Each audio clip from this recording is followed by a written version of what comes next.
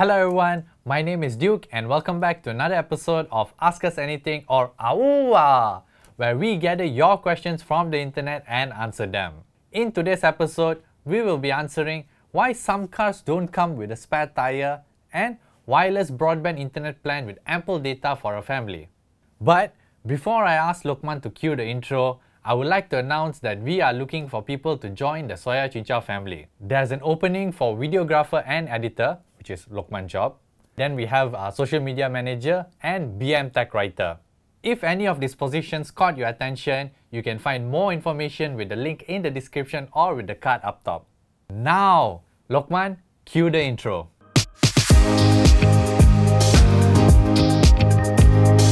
But first, we'll start with a question regarding external storage drives. Looking for NVMe SSD with adapter for external use. Any RKMD? The SoyaCincau team uses an ADATA XPG 1TB NVMe SSD with 3500 MB per second read and 3000 MB per second write with a 1 GB of DRAM cache. It is then housed in an M.2 NVMe SSD enclosure from Orico. The links for both devices will be listed in the description below. Moving on to a question from one of our BMW 2 Series Grand Coupe TikTok videos. Where's the spare tire? Do they not give spare tires in expensive vehicles? Well, the spare tire and the jack take up precious space in the car, typically eating into boot space and adding additional weight. So, in the case of this BMW 2 Series Grand Coupe, it is fitted with a run-flat tire. These kinds of tires have a reinforced sidewall to hold up the tire when there is a loss of air pressure caused by a puncture.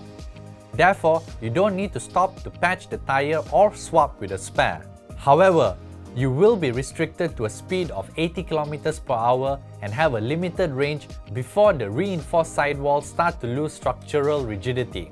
You can check with your mechanic about the condition of your run-flat tires to see if they can be patched and reused. But in most cases, you will be recommended to get a new one.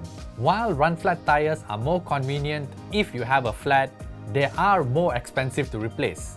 So, a cheaper alternative would be a tire repair kit, which is sold as an optional accessory by BMW and is included as standard in cars like the Honda City RS and Nissan Serena here in Malaysia. The pump injects air and sealant into the tire, which clogs the puncture hole as long as the hole is less than 4 mm in diameter.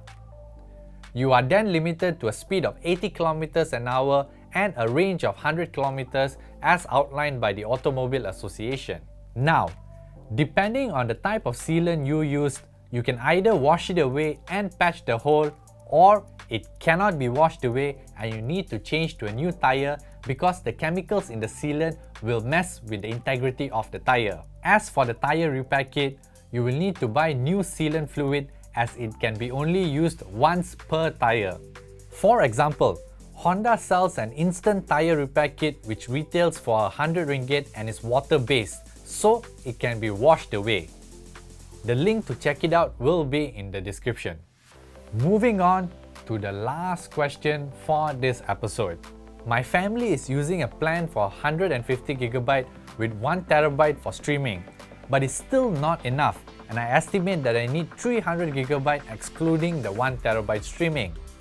Best internet plan for family, Wi-Fi or hotspot without fiber? So, based on your description, I assume that you're using the now discontinued Celcom Home Wireless Platinum, which was later renamed to Celcom Home Wireless XL. Since wireless broadband depends heavily on 4G coverage, it is better to stick with Celcom if you're happy with the reception. Celcom now offers a family ultimate wireless broadband plan with 300 GB of internet quota for 139 ringgit, and you can add up to 40 GB of additional data for 70 ringgit.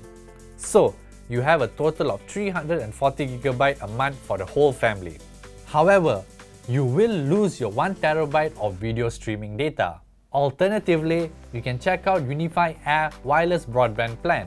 It comes with unlimited data capped at 20 megabits per second and is available for 70 ringgit per month with a 100 ringgit upfront payment. But you will first need to check if your area is under Unify's coverage.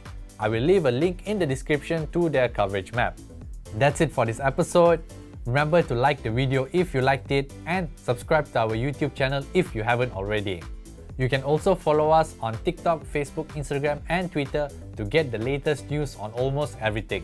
Thank you guys so much for watching and I will catch you in the next AUA. Bye bye!